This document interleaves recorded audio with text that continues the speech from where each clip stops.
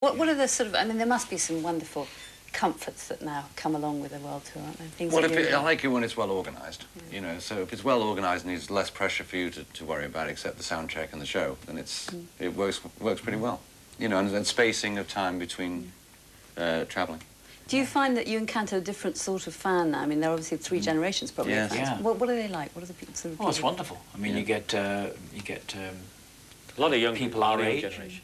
And a lot of young kids that climb on board and start listening to our music and seem to appreciate it, and that's just fantastic. I mean, if you're fortunate enough in pop music to reach that stage where you have all these different ages, then isn't that what it's about? It's about longevity, you know.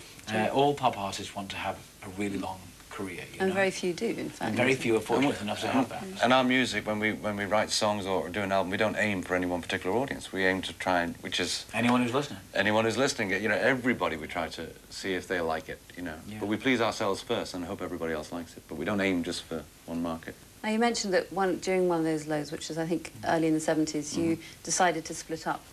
And then, obviously, you came back together. Well, we didn't sort of decide to split up. We just split up. Yeah, it sort of like happened, didn't it?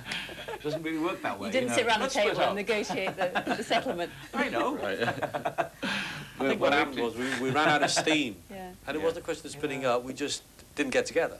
And we weren't getting on very well. But Barry, you were still writing songs for other people, and there were some fantastic hits during the 80s. Oh, well, that was later on. Yeah, but we wrote those songs we wrote together. But those songs we wrote together, we didn't split up when we did those. No, that's when we decided to go, well, but Barbara was offered, so that started a roll of us expanding in production and writing, and particularly Barry's case with the production, so we all started writing the albums of the artists that whoever Barry was producing at the time. What do you think, in terms of the artists you've worked with, has been perhaps closest to what you wanted the songs to achieve? I think Barbara Streisand's the perfect example. She did the songs the way we really wanted to hear her sing them. She interpreted them beautifully. From the gut, from the heart. Really. Yes, yes. She just really learnt them, and she was open for direction, and we agreed to be critical of each other as entities, as people. And if she didn't like something, she would say so, and if I didn't like something, I would say so. And it's sort of, she's a total pro. What would you identify as each other's strengths? Well, I think Maurice is a very good keyboard player, interpreter. And he knows one language. If he comes up, Greek. he can be playing just to himself, but he might come up with a melody without realising he's done it, and the melody will go by, and Robin and me will go, "What did you just play then?" You know. And Maurice will forget, and then we'll hit him. I should play the tape because we always have a DAT running. A tape is always force going. him to go back. So just play back the tape for about 15 minutes ago. Right. Then we'll have what we have. We might find a melody there that's really priceless, you know. I'm great at forcing them to do what they don't want to do. You're the one who wills to stick. Robin's a great listener. And, observer. Yeah. And what about, I mean, the future, the ambition, that there can't be any... You've had every single award. You're now in the Hall of Fame. You've had Lifetime Awards, endless Grammys. Are there any real ambitions left to fulfil? No. I think deep down we would like to be honoured with an Oscar. Well, I think we'd love to be nominated. We'd like to be nominated. I mean, you know, everybody would like to say, "I'd like to win an Oscar," but you know, nominated would be great. We have so much humility. We just want to be nominated. God damn it. So Saturday Night, the film Saturday Night Fever didn't put you off writing for... Well, no. In those days, popular music wasn't credible. Why would it wasn't credible as Oscar material in those days. But it did open the door, Fever. Because after that, I think Nashville got an Oscar. What a Feeling from Flashdance got an Oscar. Yeah. So it opened the door and made people sit up and go, "Hey, hang on a minute." Even though it was the biggest selling soundtrack in history at the time.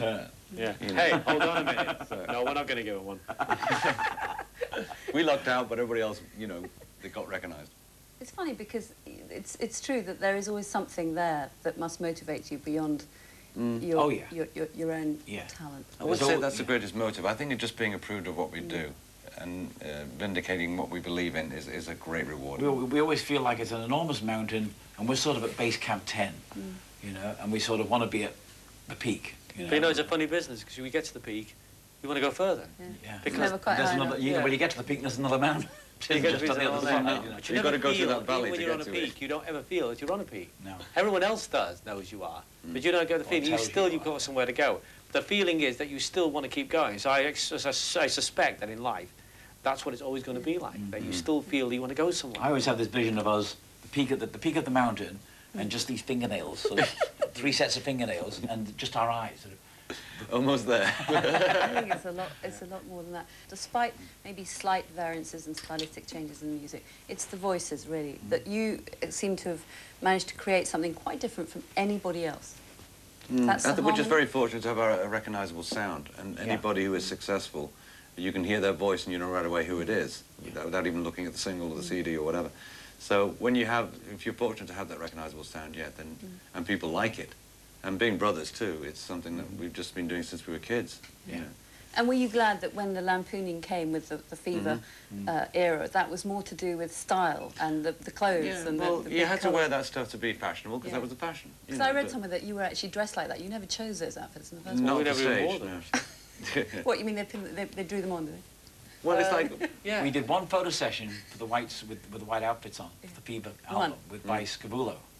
But they weren't white suits, they were white bowler outfits, like ABBA. Yeah. Mine was a short white jacket, which I already owned, and a pair of white pants. and you just took it off more the shirt there, didn't you? No, it was a white jacket, I think.